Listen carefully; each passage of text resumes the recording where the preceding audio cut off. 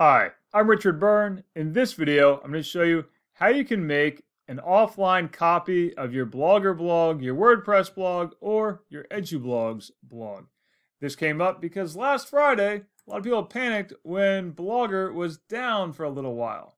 So let's take a look at how this works in Blogger. Go into your Blogger dashboard, and if you want to export a copy of your blog to back up for offline use, which I recommend doing on a pretty regular basis, just go into your settings and you're going to scroll down here,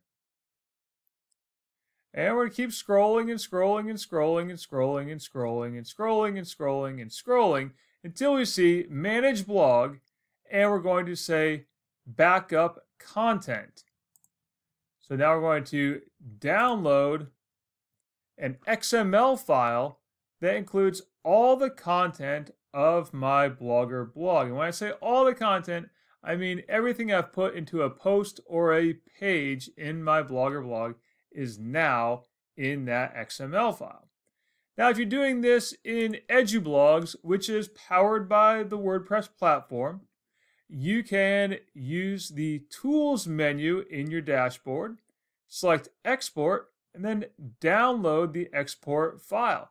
And in this case, you have the option to export just posts, just pages, just the media, or everything. In this case, I'm going to do just my post, and I can even choose a range of dates if I want to. But in this case, I'm going to export all of it. So let's export it all, and again we'll see there's an XML file that I now have on my desktop. And the same is true if you're using a WordPress blog, using WordPress.org or WordPress.com.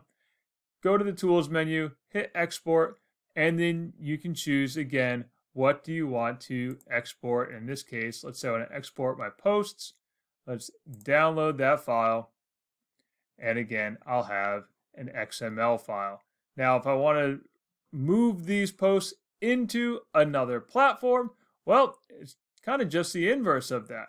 Let's say I want to import things into Edublogs. Well, go to Tools, hit Import, and then choose the type of import that you want to do. You can even use the Advanced WordPress Importer.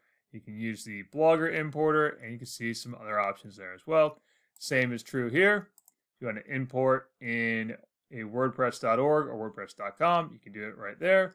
And in Blogger, you have the option to import content. And again, it's going to ask you to prove you're not a robot and then upload your file. So that's how you can back up your Blogger, WordPress, or Edublogs blog so you can save an offline copy of it and reuse it when and where you want to.